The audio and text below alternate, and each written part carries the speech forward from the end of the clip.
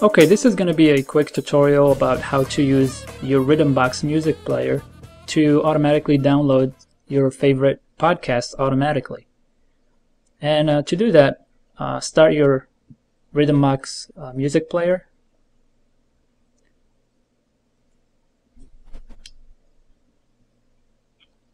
And you see here on the sidebar, you have a podcast entry here. And just click that.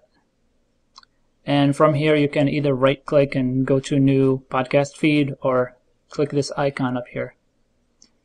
And when you do that, you notice it asks you for a URL for the feed.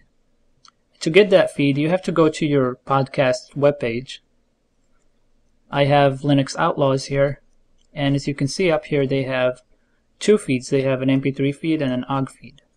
And you just choose the one you want. I'm going to choose the OGG feed. So this is the feed page, and all you have to do is copy the link.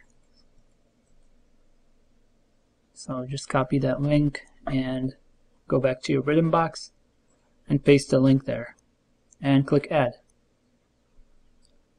That's pretty much all you have to do, and now you notice it's showing us the latest podcasts, and it's automatically downloading the latest one.